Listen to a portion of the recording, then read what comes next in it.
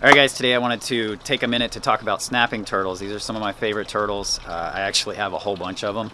So I figure what better thing to do on a kind of a dreary day than take some of my snapping turtles and kind of go through and show you the different kinds of snapping turtles and kind of compare them together to show you, some of the differences, some of the similarities, and just have some fun playing with some snapping turtles.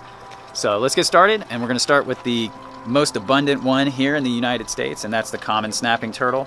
And I'm going to grab one of those for you right now.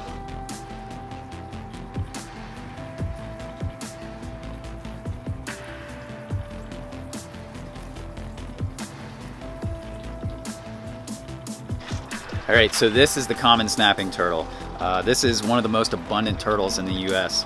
These guys are extremely common. You pretty much just add water and they can live pretty much anywhere. Common snapping turtles are just really tough and really adaptable. They can live just about anywhere. Rivers, streams, ponds, swamps, oxbows, ditches by the side of the road. Even a really big puddle could potentially be a home for a common snapping turtle. I've found small common snappers in dirt road puddles. He really wants to bite me right now. I've seen in the last few years they've just grown in popularity as pets, and there's entire Facebook groups where people are keeping them as pets and sleeping with them in their blanket and all that, kind of to each his own. So I did want to show you the common snapping turtle, and we do have a variation on that. It used to be a subspecies but is no longer recognized, but there is a variation, and that is called the Florida snapping turtle, and I'll show you the Florida snapping turtle next. Okay, so this is the Florida snapping turtle. And as you can see, there's some slight differences between it and the common snapping turtle. Floridas have those longer tubercles on the head and neck, and they also have a little bit different shaped shell, a little bit different structure to the shell, and then the tail actually has 3 rows of large tubercles going down it, the osteoderms, similar to that of what an alligator or crocodile has. Floridas tend to be a little bit more aggressive. I think that comes from living in Florida, where you've got alligators and just a lot more competition, so you got to be a lot more fierce, you got to be a lot more defensive in a place like that. Equally just as interesting, equally as adaptable as the common snapping turtle. I mean, these guys are essentially a common snapping turtle variation found in peninsular Florida and extreme southern Georgia, and as you can see, they like to bite too. I don't recommend, if you're keeping them as pets, I don't recommend keeping these guys together. You can get away with keeping pairs together if you give them enough space. Outdoor ponds, large stock tanks, they can get along as long as it's a pair. You get 2 males together and they'll just tear each other up and rip each other's noses off, and kind of a lot of horrible stuff. Florida snapping turtle, common snapping turtle, really interesting, really beautiful. I'm a huge fan of these guys. I have a whole bunch of Floridas. This is, I think, my only common. My buddy gave him to me, and he's going to be an educational animal. And, that's kind of what he's doing right now. This guy's name is Scarface. He's one I've had since a hatchling, and he's much more outgoing and tame than the others, and less likely to bite me, hopefully.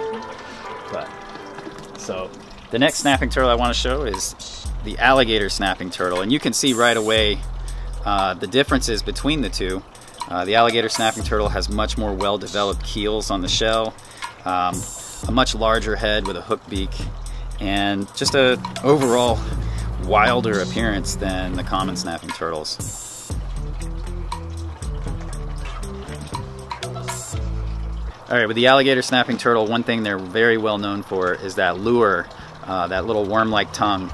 And what they do is, as juveniles and even sub-adults, they'll sit on the bottom and they'll wiggle that tongue when they get hungry, and that lures in fish, crustaceans like crayfish, even small turtles can get lured into there, and then they just close those jaws and they've got their meal.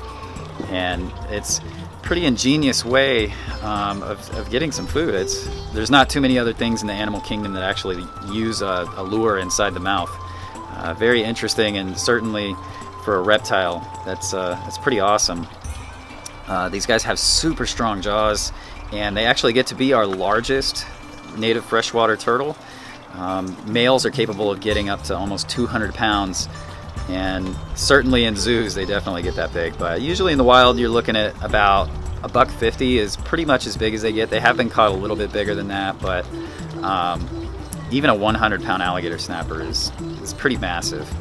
He came from somebody that couldn't take care of him anymore, and so now he's going to go around, and Lloyd Christmas is his name, and he's going to be an educational animal, and just a cool turtle. One of the differences between the alligator snapper and the common snapper is alligator snappers actually have a bridge, and their bridge actually is made up of multiple scutes and multiple bones, whereas that of the common snapper is a single bone, mostly cartilage, that goes across there.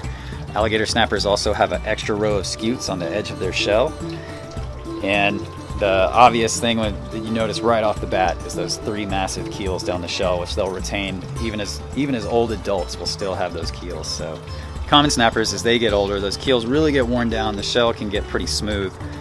So that's an easy way to tell the two apart. Alligator snappers also only live in Gulf draining rivers, so if you're not in a Gulf draining river, you're not going to find alligator snapping turtles. It's going to be common snappers. So all the people that think they saw one in New York or Virginia or wherever, it's a common snapping turtle. Equally cool, but you're just not in the range of the alligator snapping turtle. He would love to bite me. I'm not going to let that happen. I'm not Coyote Peterson. Alright, so next I'm going to show you an adult common snapping turtle. This is actually an adult male Florida common snapping turtle, but you get the gist of it, and we'll be able to kind of cover all the same stuff either way. So this guy's actually really mean, really aggressive, and I always get pretty scraped up, so can't wait to pull him out and show him to you.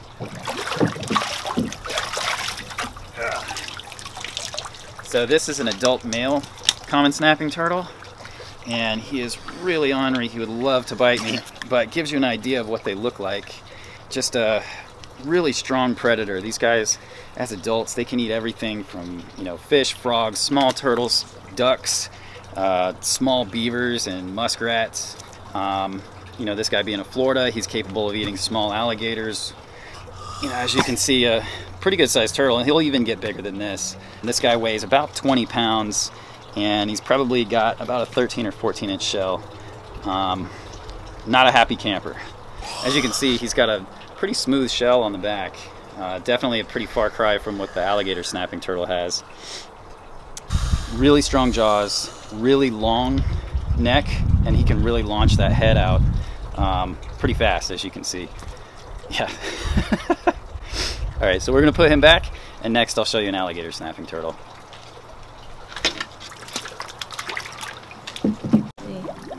Alright, so next I'm going to show you an adult male alligator snapping turtle. And this guy is pretty decent size. He actually was shot in the head and left for dead, and I kind of helped him out, and it's actually healing pretty nicely. But yeah, this is the alligator snapping turtle as an adult. This guy's not even fully grown yet, and just a massive turtle. Everything about these guys is just tons of mass, tons of weight, really strong legs. They've got that massive head, really strong set of jaws. You can see that worm tongue inside the mouth. We'll actually move him over here.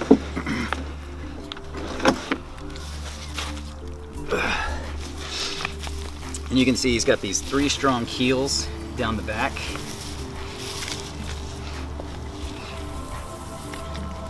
You know, these are the easiest way to identify the alligator snapping turtle, is these 3 strong keels. First thing you notice when you see this turtle from above is just, you know, this signature shell, 3 keels, massive head, powerful set of jaws. Not an animal you want to be careless around. So I come across these guys a lot in the wild, and every single time, just be aware of, you know, what you're doing and treat them with the utmost respect. They're actually protected in their entire range. Each state has their own laws and their own protection levels assigned to them.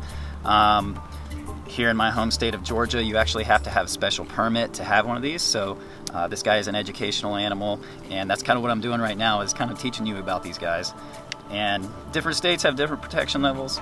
Unfortunately, some are stronger than others. I think in Louisiana, they still allow people to take 1 per person per day of the year, which is actually pretty sad, but they actually eliminated throughout the range commercial take of these turtles. Back in the 50s, 60s, and 70s, Campbell's Soup was using these turtles for their canned turtle soup, and that actually decimated the population. There are places that these turtles used to be abundant, and they're almost no longer there. I mean, the populations have just got whittled down because of human consumption. The biggest threats that these guys face right now is still from human take, whether it's food. Another popular thing is poaching for the pet trade. There's actually a pretty high price tag on adults like this. Guys from Asia and around the world, they got a lot of money and they will pay top dollar to get a hold of these turtles for whatever means, whether it's eating them or keeping them as pets, whatever they want to do. But the best thing for our turtles is to keep them wild and keep them healthy, and protect them from anybody taking them and causing them any harm.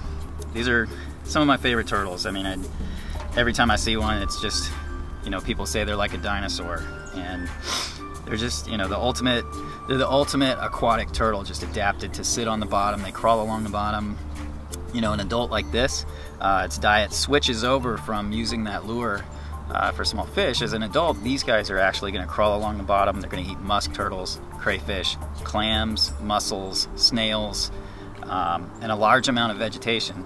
These guys will actually eat a large amount of vegetation going into fall to kind of clean out their gut, and they'll go up under banks in the fall and winter, come back out around March and April to come out and breed.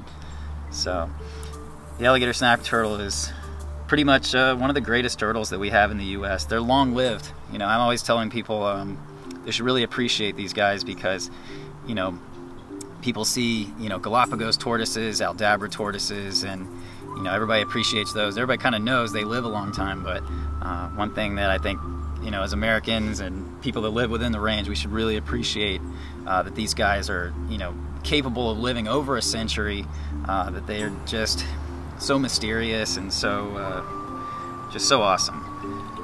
So I could talk all day about the alligator snapping turtle, but I thought it would be a lot more productive and a lot more fun to actually show you guys one of these. So we're gonna put him back, and then that'll be it. So thank you for watching this video. If you like videos like this, remember to subscribe, and I'll see you guys on the next one. Thanks.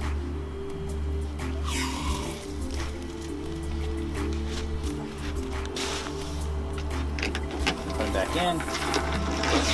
Let him go back into hiding under his stump. These guys love hiding under stumps, so I provided a place for him to kind of go, underneath. And because of his injury, I also wanted him to be able to practice going underneath stuff, to kind of be able to get that injury used to going underneath things and getting kind of worn in. Because I do hope to eventually release him. I just was worried that with an injury on his head, and especially the way I found it all infected, that there's a chance that the infection could get worse if he were to kind of keep tearing it open and hiding in muck and places filled with bacteria. So kind of created something for him to hide under and kind of practice with. So hopefully in time he'll be good to go. That wound's almost completely healed, so everything's gone real well. So